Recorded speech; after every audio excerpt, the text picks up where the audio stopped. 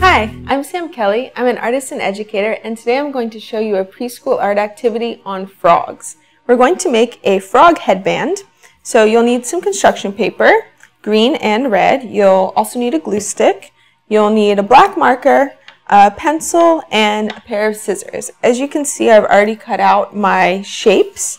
I've measured this to fit my head, and you'll probably need you'll probably need 2 strips, even for a kid, shorter strips, of course.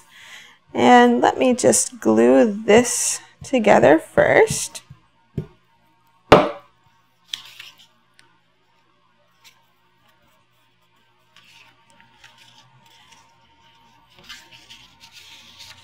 Just a little bit of glue should do it.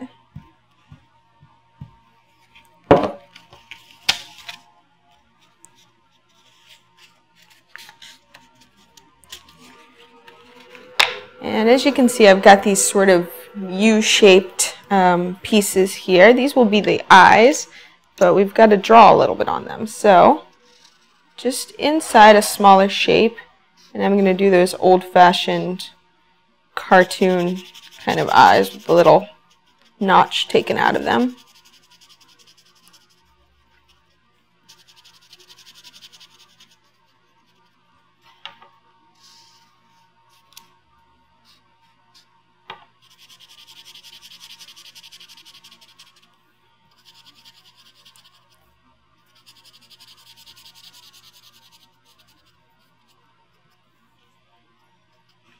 Nice, big, expressive frog eyes.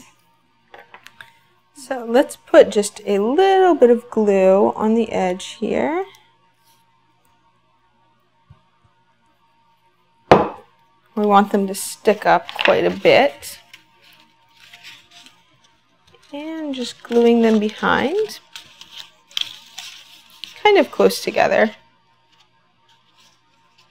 as frog eyes are. So we're done with that part, and now of course we need the frog's tongue. So, taking a pencil, you wrap this long skinny strip around it, and I find that kids love to do this. It's like a magic trick for them. They love to curl paper.